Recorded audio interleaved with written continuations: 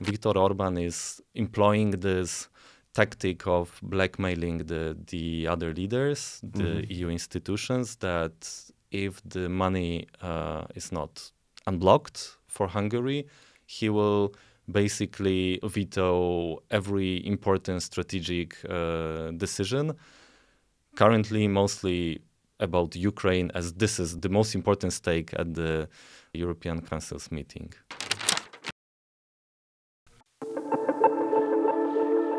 Hello, my name is Nicholas Furnival. You are watching or listening to an OSW interview. Today I'm talking to Andrzej Sadecki, the head of OSW's Central European Department. We'll be discussing the positions which Hungary will be taking at the December European Council meeting. Hi, Andrzej. Hi, Nick. On the 14th and 15th of December, there is the European Council meeting. The European Council brings together the heads of state of all the European Union countries. We're interested in Hungary's head of state, Viktor Orbán. But what's on the agenda of this meeting? I can see 3 items at the top of the agenda: Ukraine, the Middle East, and expansion of the European Union. Are any of these agenda items sensitive for Hungary? The summit in December is absolutely crucial for Ukraine, as the essential decisions will be taken during the summit, and this relates both to the money that Ukraine will be receiving from the EU, and this is about the sort of long-term support of the EU to the Ukraine for 2024-27, and this is about 50 billion euros, so the so-called Ukrainian facility. And the other essential issue on the agenda will be about opening the accession talks with Ukraine, but also with Moldova and perhaps some other countries. So this summit in December is of huge importance for the future of Ukraine and EU's help to this country. And we have Hungary that is threatening to block basically all these issues. So Hungary, since mid-November, more or less, after the European Commission recommended to start the negotiations with Ukraine, radicalized its stance, and it's threatening basically openly to block all the issues relating to Ukraine. At the moment, though, there's been a couple of changes to the shape of the European Council. Is Orbán alone in this opposition to Ukraine? Well, definitely Orbán is the most vocal. It seems that most of the countries are in favor, if not all, but Hungary, especially regarding the Ukraine facility. So the funding for Ukraine, regarding EU enlargement, which was, stuck for many years. Since 2013, no country basically joined the EU after Croatia. And since the Russian invasion on Ukraine, we have a sort of renewed interest in the enlargement. So we have especially Ukraine and Moldova that received a year and a half ago the status of a candidate, and now it seems that there is this sense of geopolitical necessity to enlarge the EU in the sort of uncertain times that we are in. Certainly, you have countries that are especially in favor of EU expansion to the Western Balkans. So you have Austria, you have other countries of the region that are sort of particularly advocating for these countries. But overall, it seems that Viktor Orbán will be the only leader at the European Council that will be against. We'll see whether he will finally change his mind or until the very end in all of these issues he will keep his veto.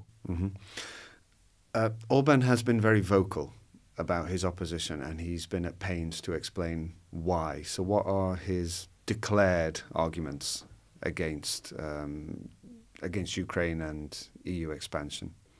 Well, it has been changing, actually. For a long time, Hungary was for a long time supportive of the EU enlargement as such, no matter whether it's about the Western Balkans or Eastern Europe. But in the same time, you had the dispute with Ukraine regarding minority rights. In Western Ukraine, you have a significant, although diminishing, number of ethnic Hungarians, about 100,000 people, maybe now less with the war and emigration. And this was a point of contention. And for a long time, Hungary was sort of skeptical, but still it voted in favor a year and a half ago to giving Ukraine candidate status. These arguments are anymore there in Hungary's rhetoric, let's say. There are other arguments that are presented by Viktor Orbán and his people, and these are various arguments. This is basically a call for not enlarging EU or not accepting Ukraine because it is at war, because it is corrupt, because it is not ready, even if, of course, it's just about the beginning of the negotiation talks. I mean, no country was basically ready when the negotiation talks started. And the European Commission, actually, this is an interesting detail. The European Commission prepared a report that recommended opening of the negotiation talks with Ukraine, and the Directorate General that is responsible for that is led by a Hungarian, which Oliver Varhelyi, who was actually nominated to the commission by Viktor Orbán. So basically, Orbán is questioning the recommendation that was prepared under the supervision of his nominee. Some of these do seem like fairly valid arguments, but there are many theories that there are ulterior motives from Hungary and Viktor Orbán, that they are using Ukraine as a pawn in order to gain something from the European Union. What would that situation be? Well, it seems that it's mostly about the money. So the funds that Hungary was supposed to receive, but they are frozen or blocked due to the Hungary's problems with the rule of law. It seems that if you look at the timing when the decisions are supposed to be taken, if you look at the sheer amount of the money that are blocked to Hungary and how important they are for the Hungarian economy currently, it seems that this is one of the most important things that is at stake. So Viktor Orbán is, in a way, employing this tactic of blackmailing the other leaders, the EU institutions, that if the money is not unblocked for Hungary, he will basically veto every important strategic decision, currently mostly about Ukraine, as this is the most important stake at the European Council's meeting. Should we give any credence to the ideas that Hungary generally is pro-Russian? There are various members of the government who are pro-Russian, and Orbán himself met Putin recently in China. Definitely we can say that the position of Hungary is radicalizing. I mean, we see that regarding the war, regarding Russia, regarding Ukraine. Orbán quite recently in October, met with President Putin in Beijing. Hungary has been more and more harsh in criticizing Ukraine, arguing also internationally to stop helping Ukraine, basically. So it obviously plays into Russia's hands. This is definitely part of the whole situation. We don't know for sure how much of these threats of vetoing the most important EU decisions regarding Ukraine are bluffs, and how much it is serious, or how much the the position of Hungary really radicalized. This is what we will actually learn during the summit, and we will know after the summit ends whether Orbán moves in his position and eventually accepts at least part of the things that are at the table, because we can also think about the scenario that one of the decisions will be taken in a sort of compromise manner and the other not.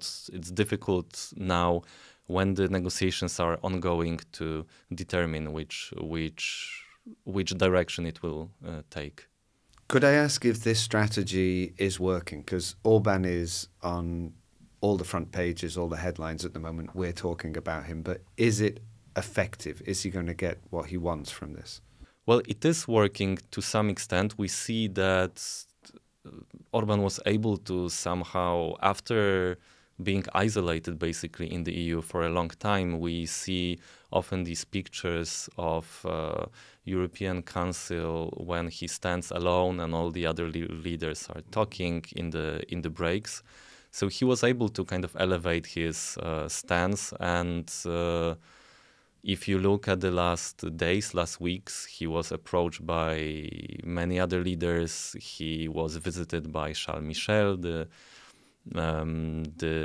head of the European Council.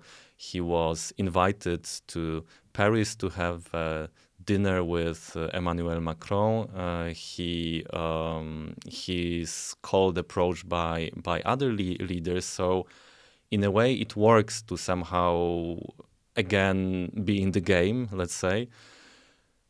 But on the other hand, we don't know what the result will be, whether the funds will be really unfrozen. There are some speculation that part of the funds will be unfrozen. Orbán accepted some of the demands made by the European Commission, and Hungary made some changes in its anti-corruption law, etc. The question is how much they will be implemented, and this is unclear. The full answer to this question will be given at the European Council summit. Okay, so we'll be watching carefully. Thank you very much, Andrzej. Thank you. Thank you for watching this OSW interview. If you'd like to see more content like this, please subscribe to our channel.